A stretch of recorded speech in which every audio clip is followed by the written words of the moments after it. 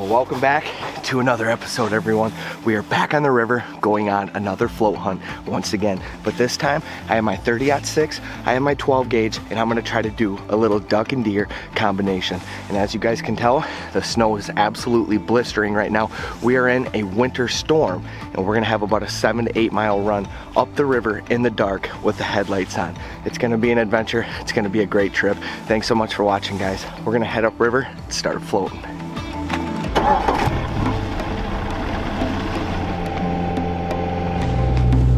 Okay guys, gloves on, headlights on, let's head upriver. Long ride.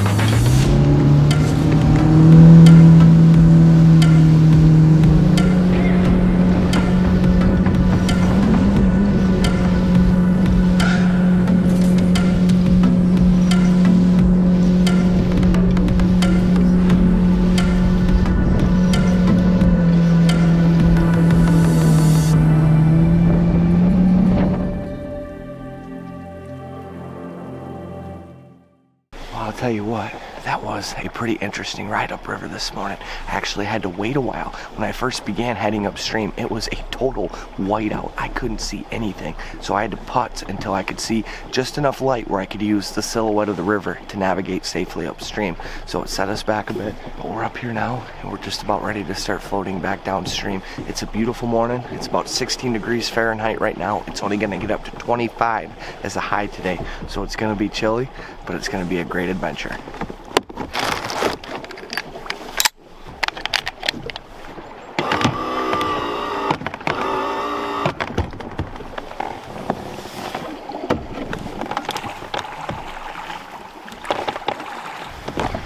It's a beautiful morning. As you can see, the snow is starting to come down again. But it's actually really nice we had this fresh snowfall. It should help us spot the deer a little easier in the swamps. We'll see what happens. I'm excited.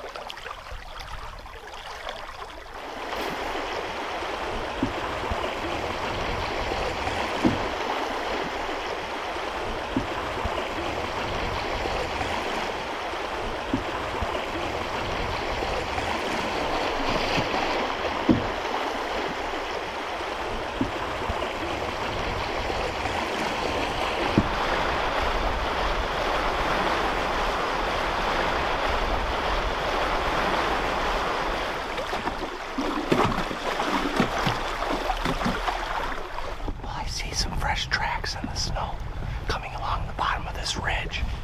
There's a dip, there's a low area in the river bottom right up here. There's a good chance there's going to be a deer in here.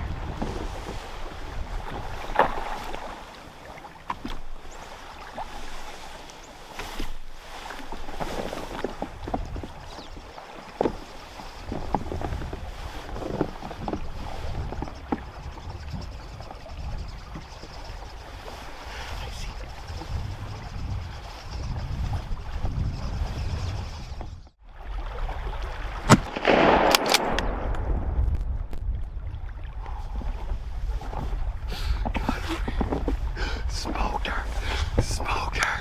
Dropped right in her tracks, baby.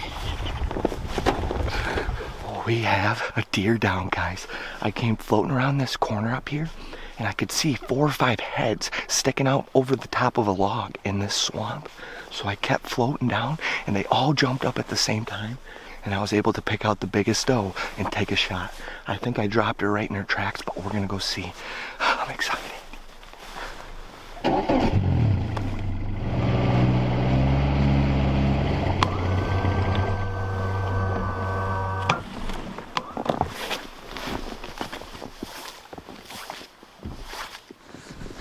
Oh yeah, guys, smoked her, baby. Smoked her, big doe too. Yes, yes. I can see her right in here. Dropped her in her tracks, baby. Yes.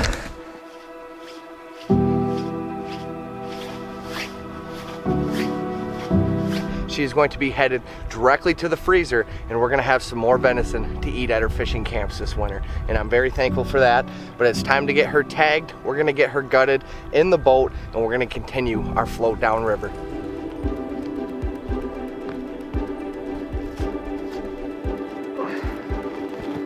We have the heart. We have the heart, baby. We're gonna eat the heart.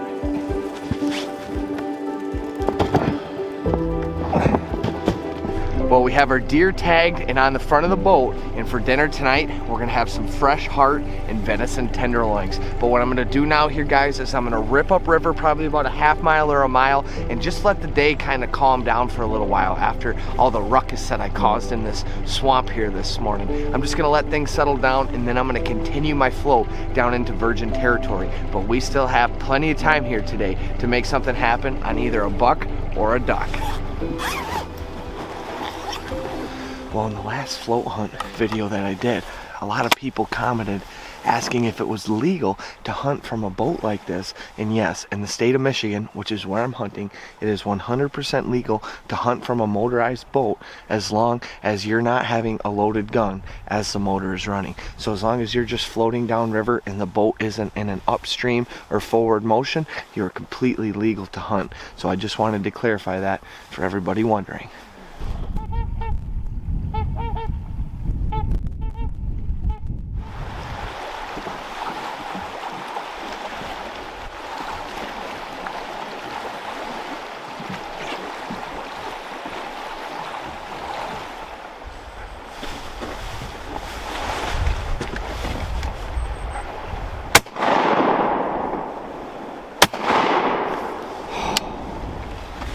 I just had a couple ducks come sailing up the river bottom, and I missed. Dang it.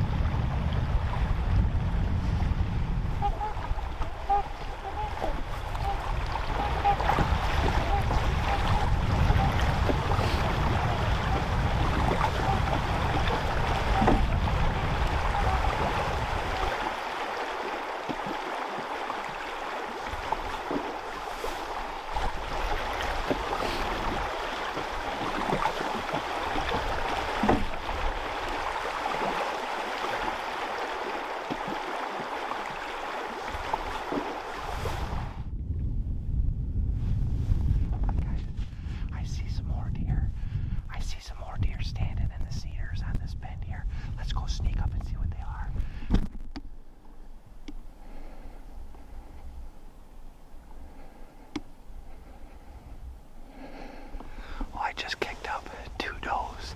I didn't take a shot. I just let them walk or run. But we saw a couple more deer finally. Those are the first deer that I've saw since we started this morning.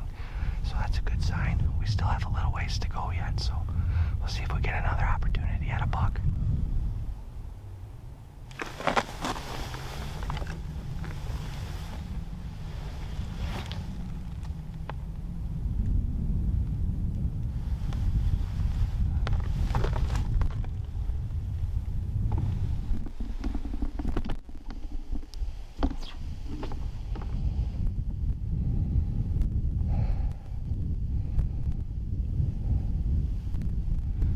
I don't know how well you guys could see that, but I just saw a few does in this little low cut here.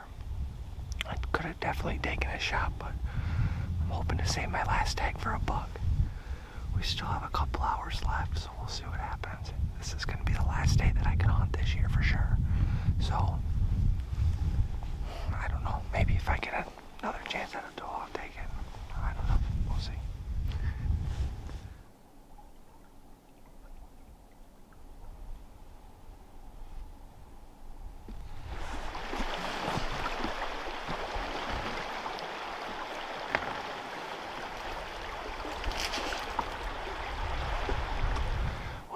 Floated by this low land here. I saw some fresh tracks going into it.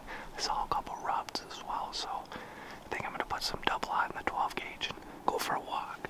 I'm getting cold.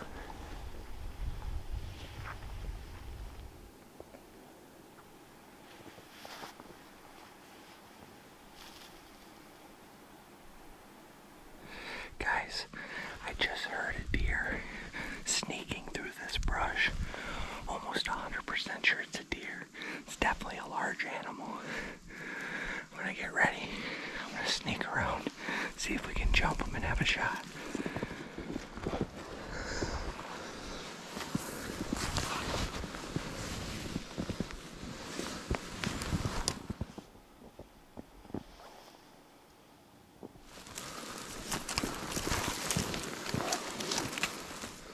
Well, I just snuck through this whole low area. That one deer that I heard must have escaped out the back door. I could see where it left and it cut right up the ridge, but no sight. I just heard it. Probably a buck too, if I had to guess. A lone deer in an area like this. Probably a buck.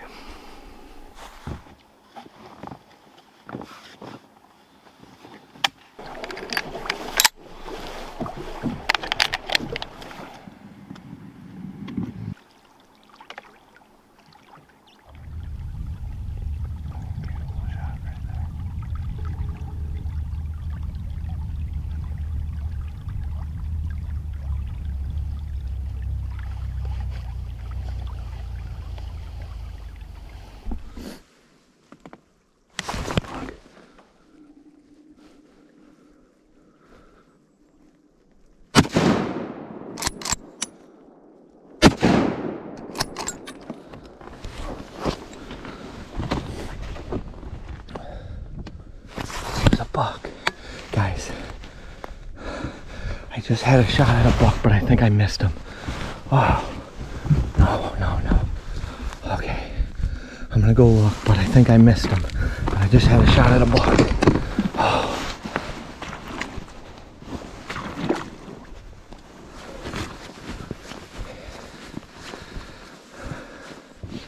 I just climbed up this ridge.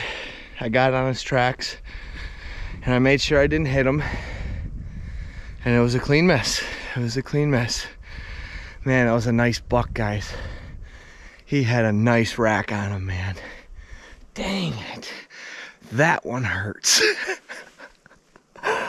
That one hurts. But you know what? That's hunting. And that's just the way it goes, man. That's just the way it goes. And you know what? We'll be back next year after his butt. But I'm gonna get off this ridge here and we're gonna keep floating. We only have a little bit farther left to get back, so we'll keep growing.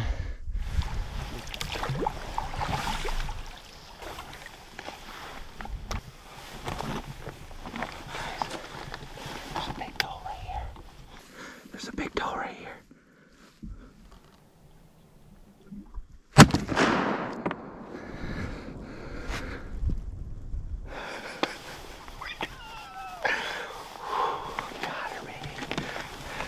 I haven't floated 200 yards since I shot at that buck and all that ruckus was going on, and there was a nice doe standing right in these thick bushes, and I just took a shot and I smoked her, baby.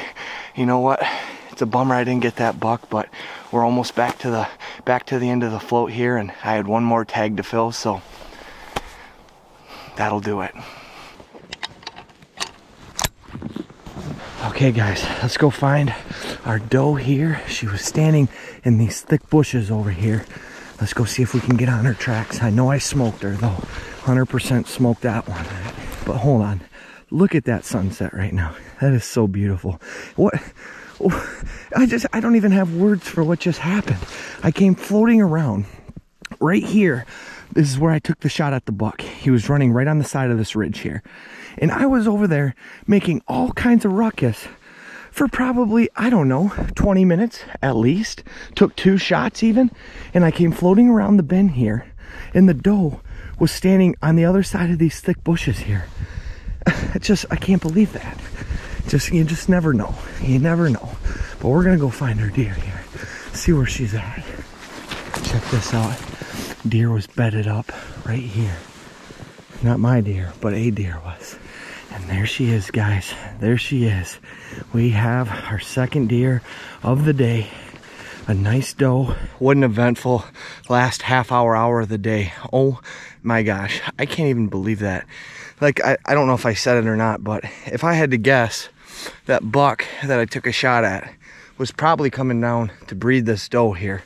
And I kind of disrupted that, but you know what? I was able to fill all my tags, and after missing that buck, my trigger finger was a little hungry. But hey, I filled my tags. We have some quality meat coming home, and it's all gonna be put to great use. I'm gonna get this deer gutted here. We're gonna get up off the river. What a day, man. That was a day.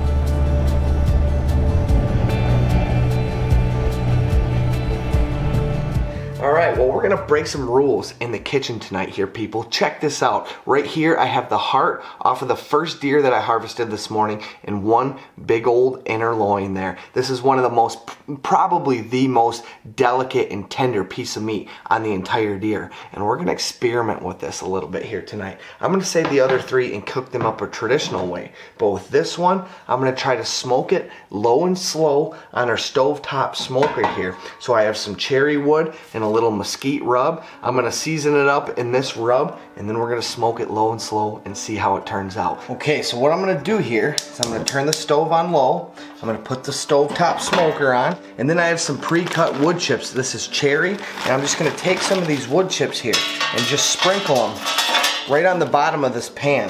And the beauty of this stovetop smoker is how easy this is to use. And now you can see those wood chips already acquiring smoke here. So I'm gonna put this rack on. I have this rack with our tenderloin. I'm gonna place that right on top there, and then I'm gonna seal this up. I'm gonna keep it on the lowest heat possible,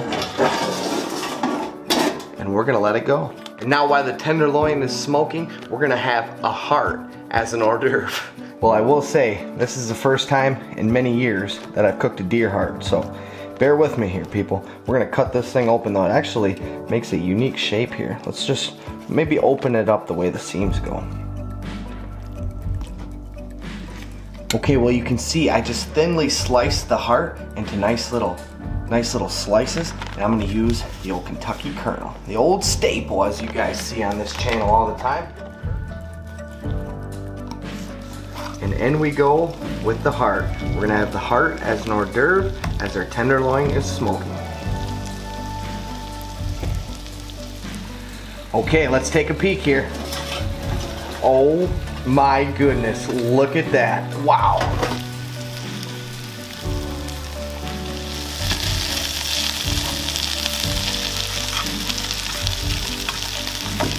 Okay, here we go. Our heart is complete.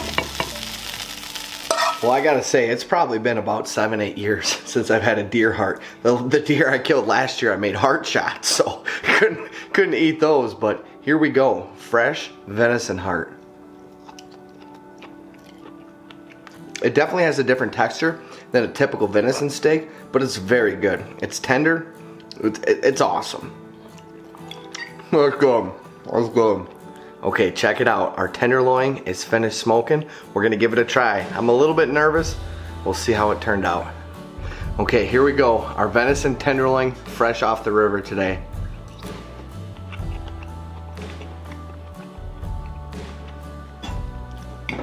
It's got a great smoky flavor. The mesquite rub definitely complements it very well. It's a little bit, I smoked it a little bit too long for what I like personally, but it's awesome. Well, what a way to end the day. That was an awesome hunt. Although I didn't connect with the buck, I got a freezer full of fresh meat, and I'm very thankful for that. So thanks so much for watching, everyone. If you're new to the channel, feel free to go down below here and hit subscribe so you don't miss out on any of my upcoming episodes.